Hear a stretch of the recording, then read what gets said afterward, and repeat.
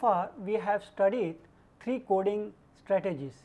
These are Shannon coding, Fano coding and Huffman coding.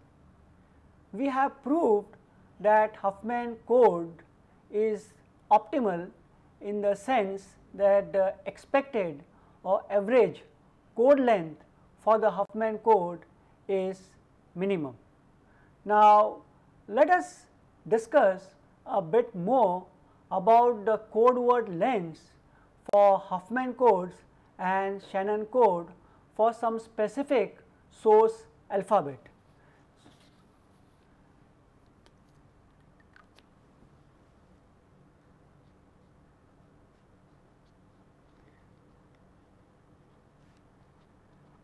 Huffman codes and Shannon code, we look at these 2 codes and look at their word lengths. Now, using code word lengths of log 1 by pi, which is called Shannon coding, this may be sometime much worse than the optimal code for some particular symbol. Let us take an example that I have a source, a binary source consisting of 2 symbols S1 and S2 with the probabilities given as probability of S1 is equal to 0.9999 and probability of S2 given as 0.0001.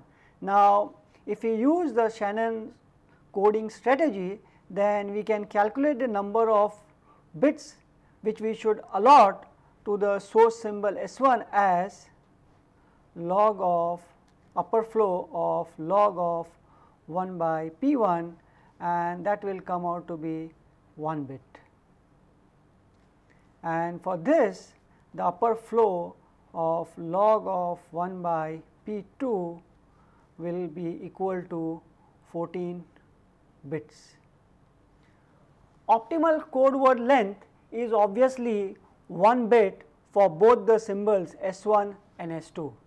Hence, the code for the infrequent symbol is much longer in the Shannon code than in the optimal code like Huffman code. Now, is it true that code word lengths for an optimal code are always less than upper flow of log 1 by pi? Let us answer this question with an example of an illustration. Let us assume that I have a source consisting of 4 symbols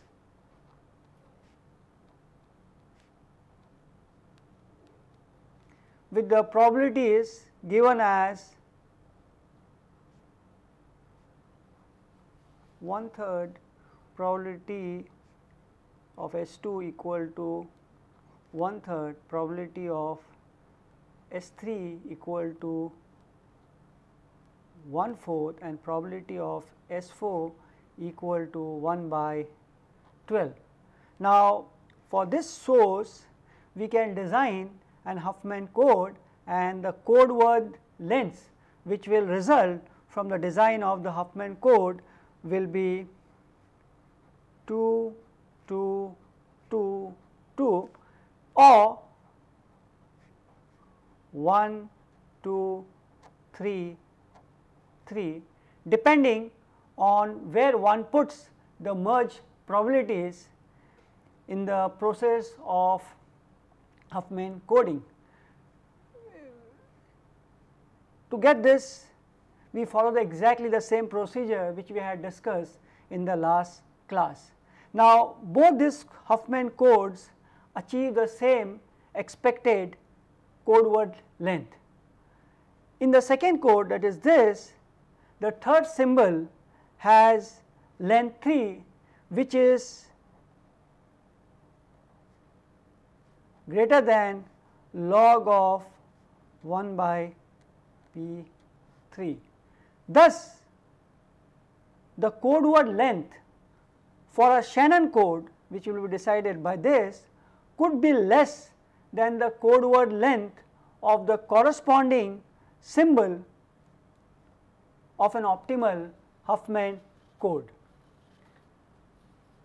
Huffman code is optimal in that it has a minimum expected length, but what does that say about its performance on any particular sequence? For example, is it always better than any other code for all sequences?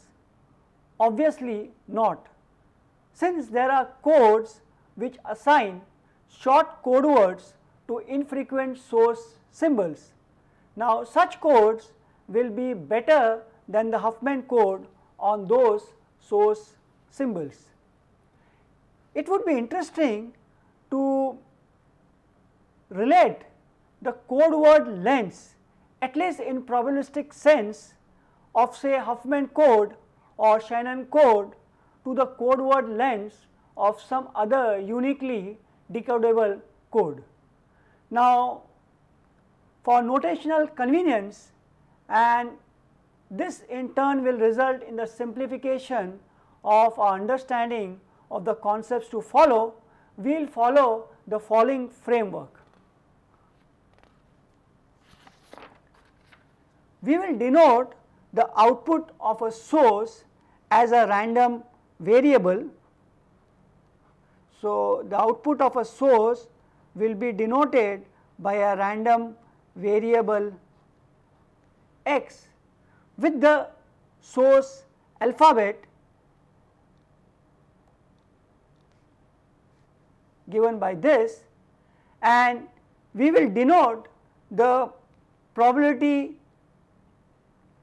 mass function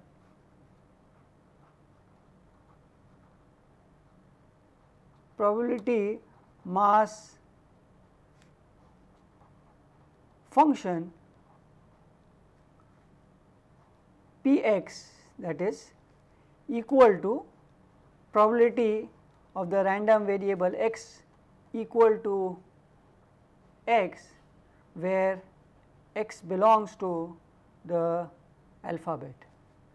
And we will also denote this probability mass function Px by, we are denoting this by rather than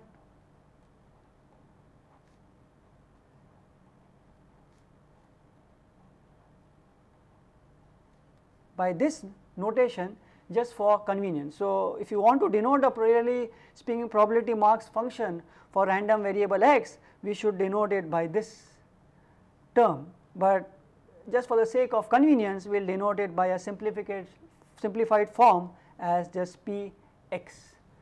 Now dealing with Huffman codes is difficult since there is no explicit expression for the code word lengths. Instead we will consider the Shannon code, because for the Shannon code, code word lengths like Lx can be specified as equal to log of 1 by Px. Such explicit expression for the code word lengths of Huffman code is not possible, so it will be difficult for us to consider Huffman code. So we will consider the Shannon code, and for the Shannon code we have a following important theorem.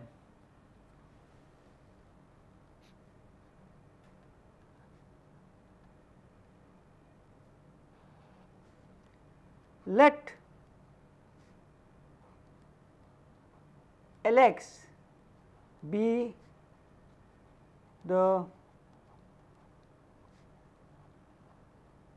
code word lengths associated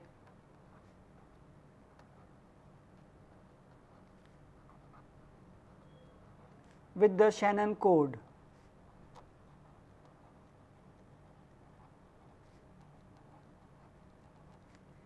And let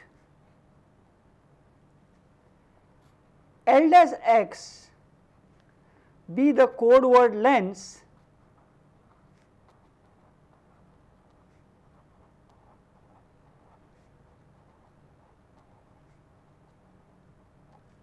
associated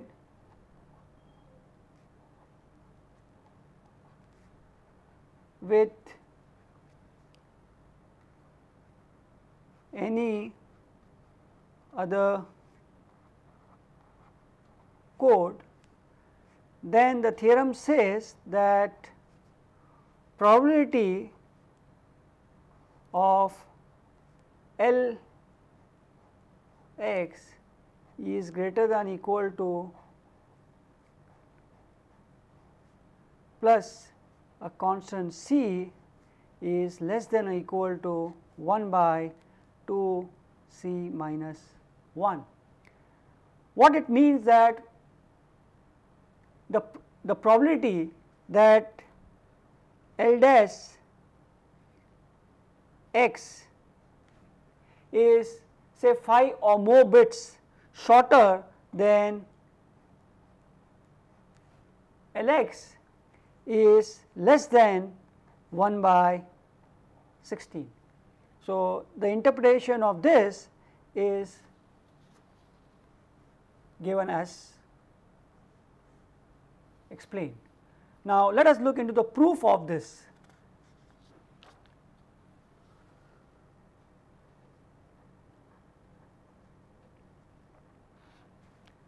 So, probability of random variable greater than L dash x plus c is nothing but probability of log of 1 by p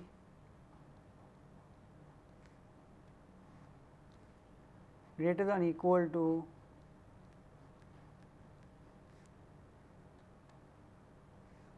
this implies this, because the length is given by the upper flow of 1 by px for the Shannon code. Now, this quantity is less than or equal to probability of log of 1 by p of x greater than or equal to length dash L dash x plus c minus 1. I can write this expression because log of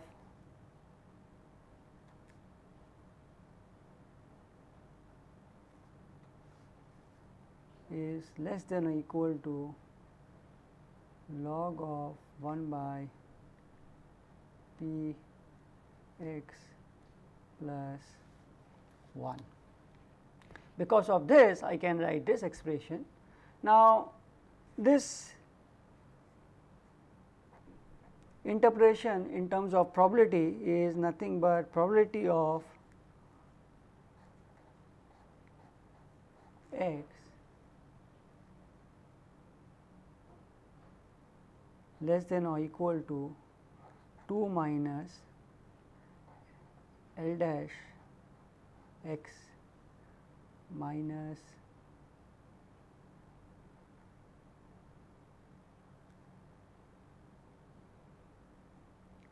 c plus 1. Now, probability of this random variable is nothing but a summation of the individual probabilities, where I have to sum up for all x which satisfies p of x less than or equal to 2 minus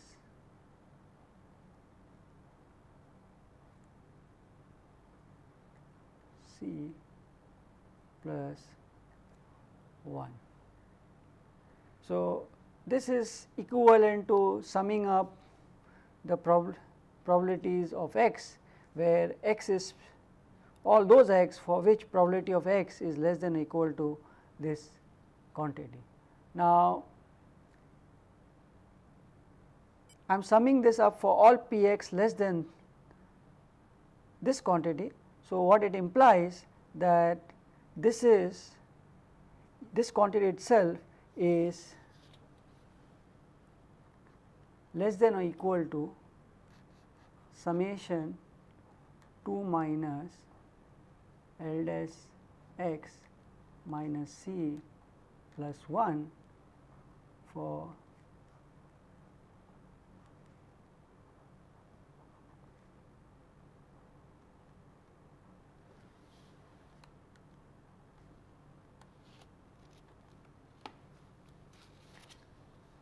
this is the upper bounds of p x. So, that is why it becomes less than or equal to. Now, this is obviously less than where I sum up for all x. So, 2 minus L dash x minus c minus 1. So, this is equal to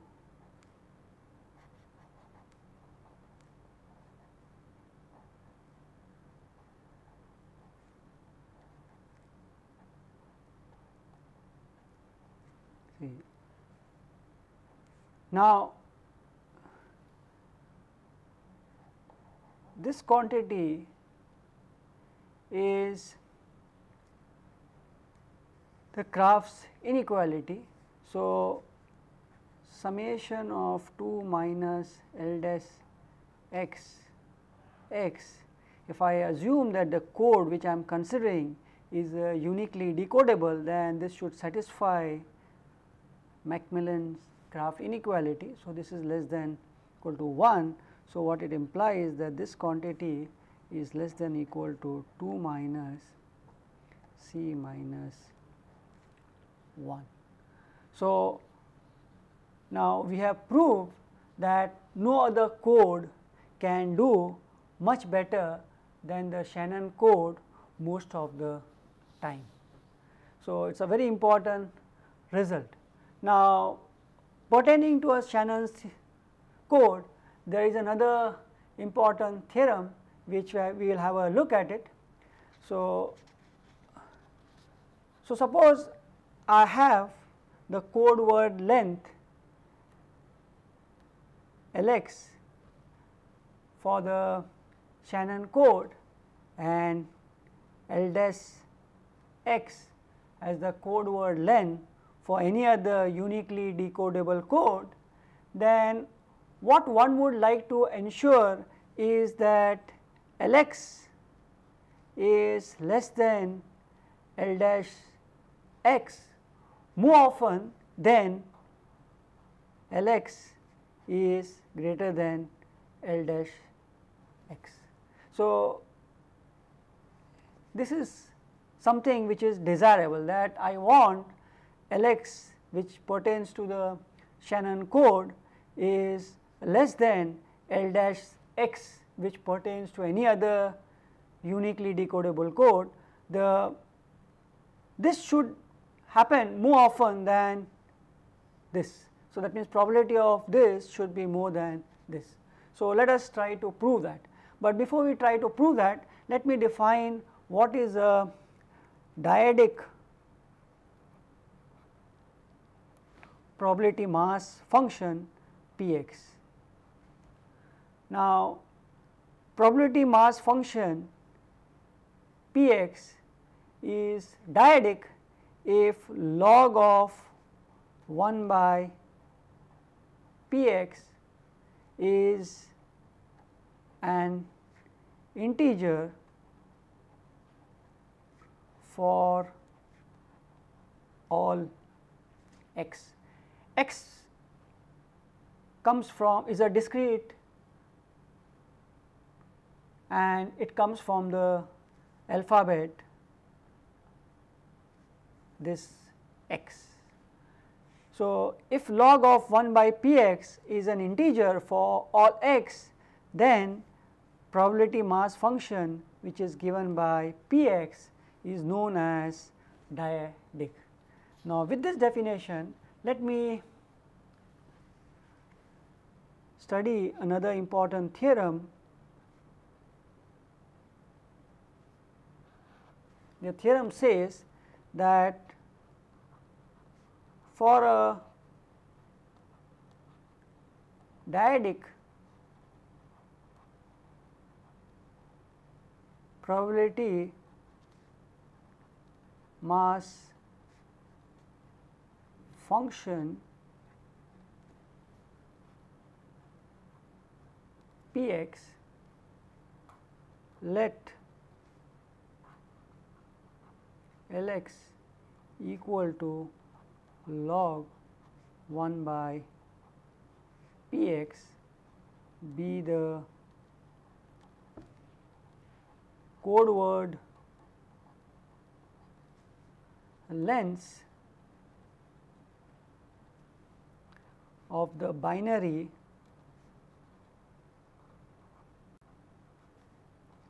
Shannon code for the source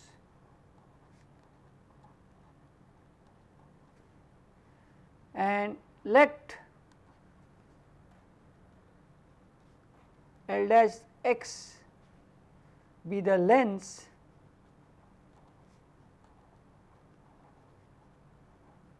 it is code word length of any other uniquely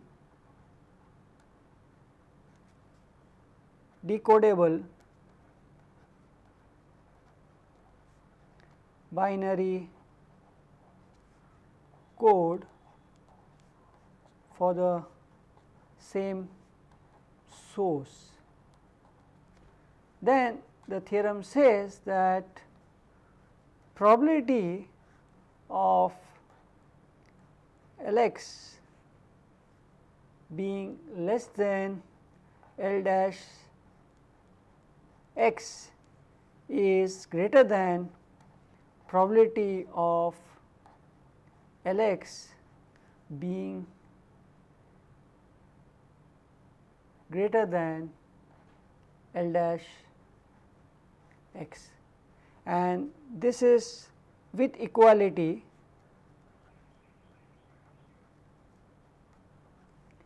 if and only if L dash x is equal to Lx for all x. Now, we can say thus the code word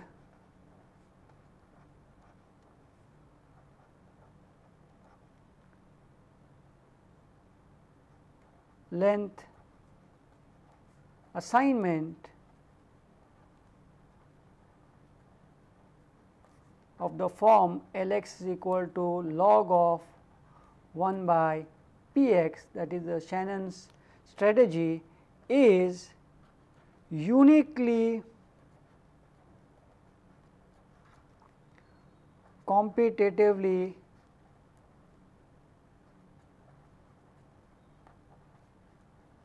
optimal. So, we have proved that Huffman code is optimal in the sense that the average or expected code length is minimal. But now what we are going to prove is that Shannon code is uniquely competitively optimal, and by that we mean that probability of Lx being less than L dash x, the probability of code word length for Shannon code being less than code word length for any other uniquely decodable code is always greater than probability of code word length of Shannon code being greater than the code word length of any other uniquely decodable code. A very important result, though this result we are trying to prove it for the dyadic probability mass function, then we will try to relax this condition and see what happens. Okay. So, the proof follows as follows.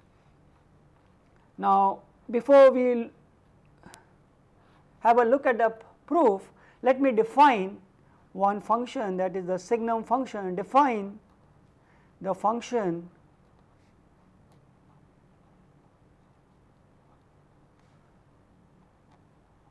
signum t as follows. Signum t is defined as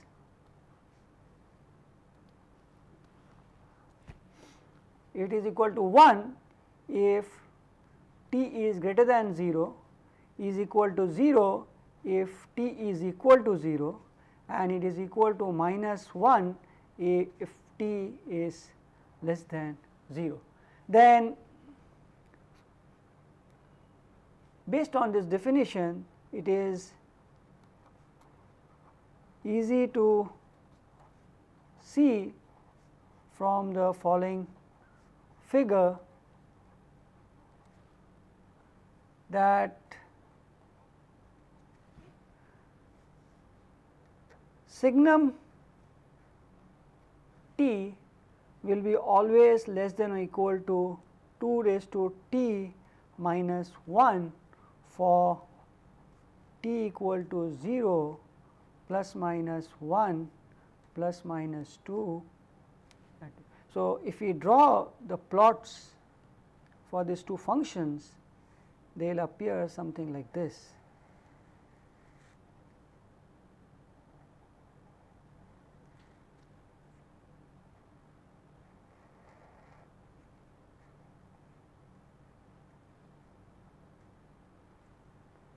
This is your t and I plot my function.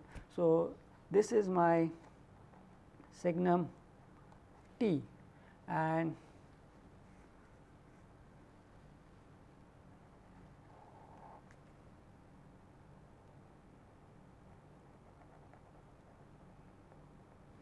this function is 2 raised to t minus 1.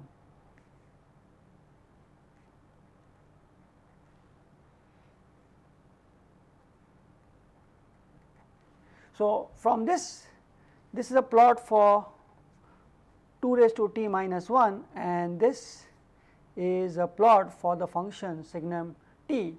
From this plot, it is very clear that signum t is always less than or equal to 2 raised to t minus 1, but it is very important to note that this is valid only for t equal to 0 plus minus 1 plus minus 2.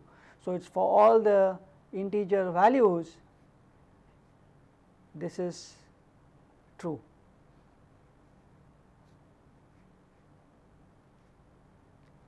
And 2 t minus 1, when the t tends to negative, it is bounded by minus 1. So, this is result is always valid. Okay. Now, based on this result, we will try to prove the theorem.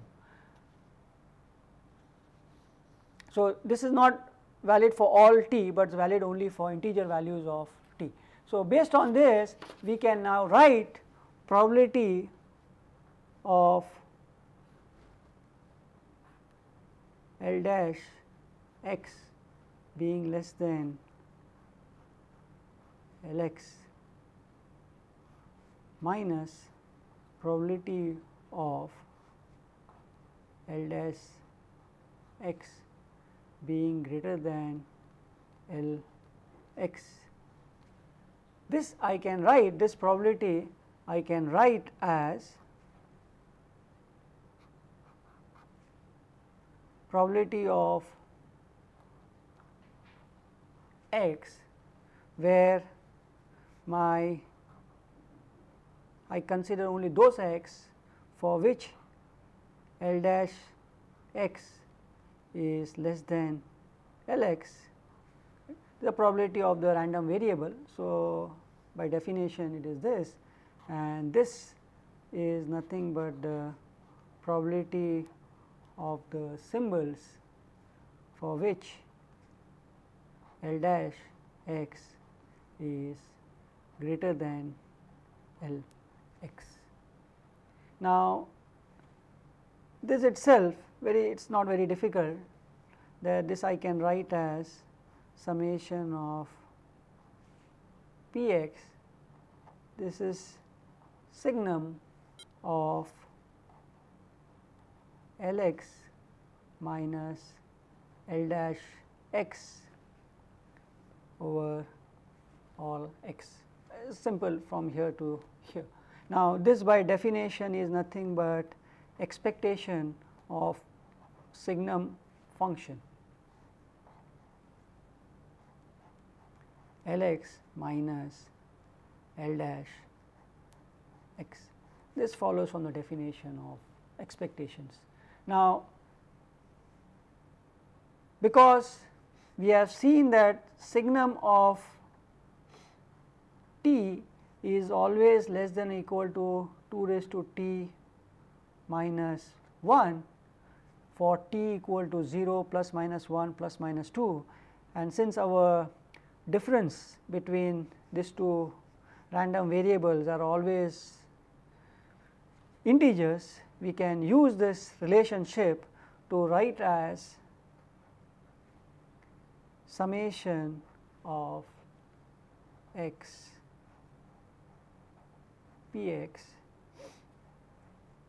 2 of raised to Lx minus L dash x minus 1.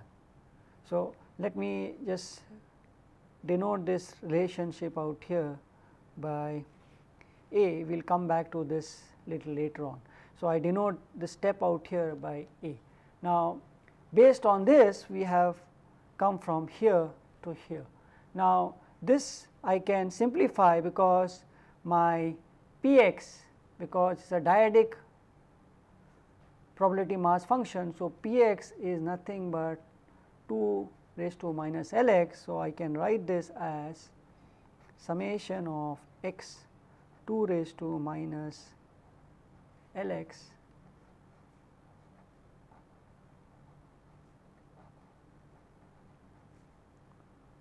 minus 1, and this you can simplify as x 2 raised to minus L dash x minus 2 raised to minus Lx x. Now,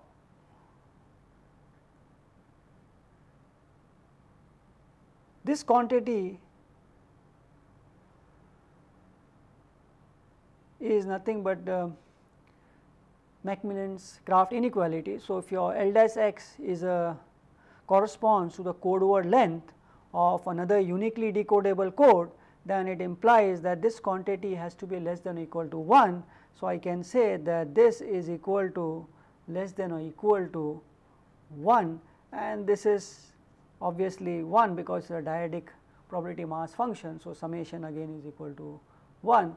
So, let me call this relationship as B. So, this quantity out here is going to be less than or equal to 1. So, I can write this as less than or equal to 1 minus 1, and this is equal to 0. So, what we have shown now that this is less than or equal to 0, where this step A follows from this, and B here we have used the Macmillan's Kraft inequality. Now, we have an equality in the above chain here at A and B. So, if we have equality in the bound for signum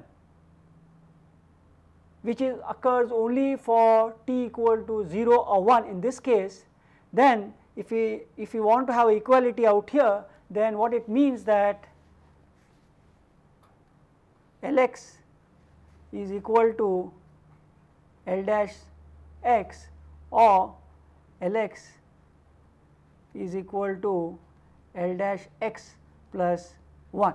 This is I can write because the signum function, if we look at the signum function, the equality holds for t equal to 0 and for t equal to 1.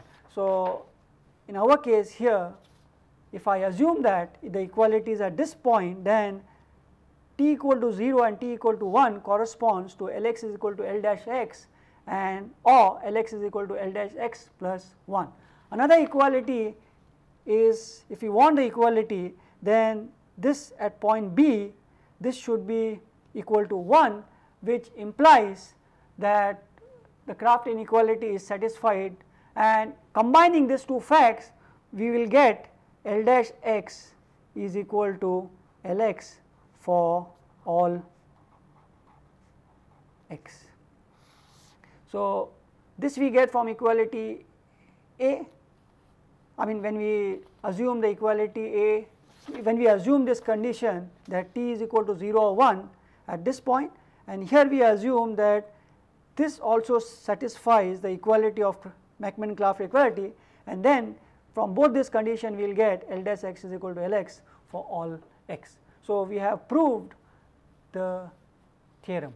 So, we have proved that this probability is always greater than this for the Shannon code.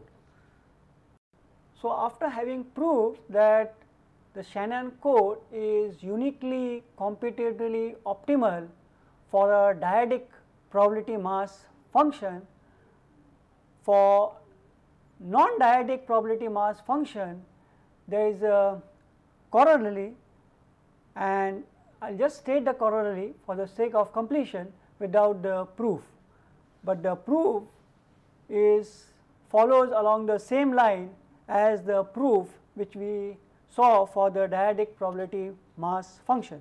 So, the corollary for the non-dyadic probability mass function would be, for non-dyadic probability mass function,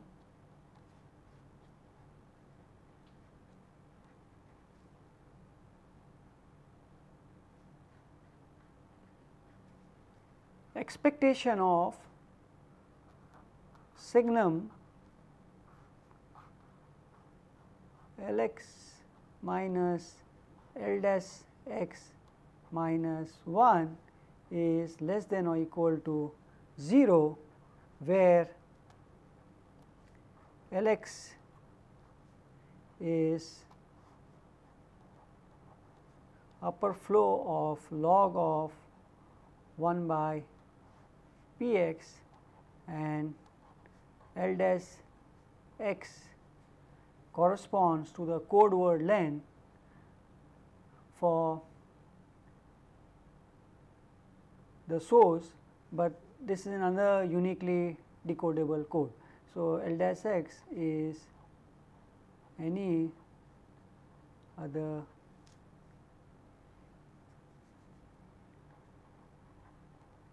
code word length. This is a uniquely decodable code for the source.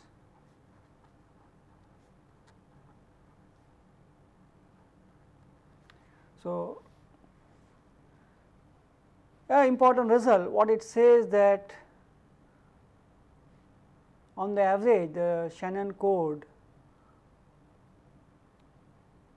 will provide the code word lengths which does not differ from the code word lengths of any other uniquely decodable code by 1.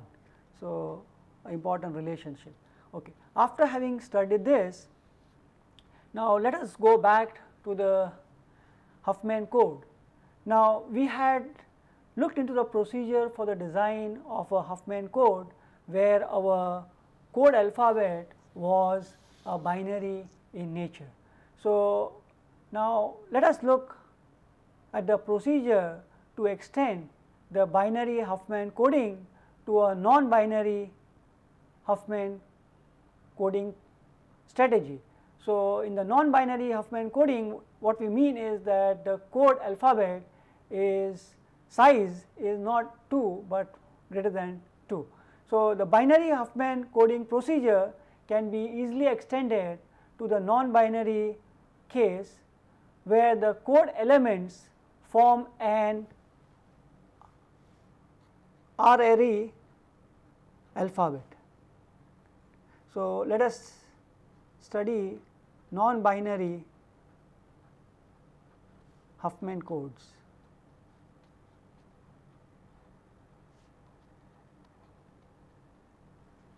Recall that we had obtained the Huffman algorithm based on the two observations, that first, that the symbols that occur more frequently or have a higher probability of occurrence will have a shorter code words than symbols that occur less frequently. And the second observation was that the two symbols that occur least frequently will have the same length. And we added an additional requirement that the two symbols with the lowest probability differ only in the last portion. Now, we can obtain a non-binary Huffman code in almost exactly the same way. The obvious thing to do would be to modify the second observation, which would mean now that the R symbols, R denotes the size of the code alphabet. So, the R symbols that occur least frequently will have the same length. That is the modification of the second observation, and we will also modify the additional requirement to read as the R symbols with the lowest probability will differ only in the last position. However, we run into a small problem with this approach. Consider design of a ternary Huffman code for a source with 6-letter alphabet. Now, if we use the rules described now, then in this case what we would do is we would first combine the 3 letters with the lowest probability into a composite letter. So, that we would be doing at the first stage. So, after the first reduction, we will get from 6 letters alphabet, we will move over to 4-letter alphabet. Now, once we move over to the 4-letter alphabet, and if we follow the same procedure of combining 3 letters into a composite letter, then at the end of the second stage of reduction, I would be getting 2 letters. So, finally, I have a 2 letters reduced alphabet, and I have 3 symbols to be allotted. So, this is the one strategy which I could have followed. Another strategy which I could have followed was that to start initially I could have combined 2 letters. So, when I combine 2 letters, then at the first stage of my reduction I would get 5 letters reduced alphabet. Now, once I get 5 letters reduced alphabet, then I can combine again 3 letters into a composite letter, and when I do that at the second reduction I would get 3 letters, and I have 3 symbols from the code alphabet to be allotted to this 3-letter reduced alphabet. So, no problems. Now, I could have followed another strategy. Another strategy could have been that initially I combine 3 letters. So, at the first stage of my reduction I get 4 letters. Then at this stage, instead of combining 3 letters, I would combine 2 letters, and finally I would get 3 letters. Now, there are 3 alternatives which I have suggested. So, the question is, which of this alternative should we follow? Now, recall that the symbols with the lowest probability will always have the longest code word. Furthermore, all the symbols that we combine together into a composite symbol will have code words of the same length. What this means that all letters we combine together at the very first stage will have code words that have the same length, and these code words will be the longest of all the code words. So, this being the case, if at some stage we are allowed to combine less than R symbols, then obviously the logical place to do this would be in the very first stage. So in order to achieve this, we can add some dummy source symbols with probabilities zeros and then combine all R symbols at a time at each stage of the reduction. Indirectly, by this procedure, what we are doing is that at the very first stage, the symbols we are combining are less than R, because other symbols which we added as a dummy symbols are having probability equal to 0. Why we do this is because we can, just like we proved for the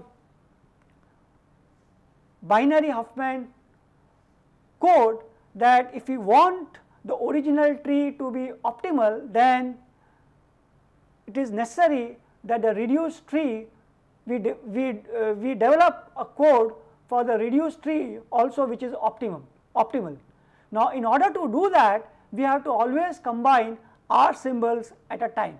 So if we wish to form an R array compact optimal code, that in any particular step in the Huffman coding algorithm, we shall combine the source symbols R at a time in order to form one symbol in the reduced source in the sequence.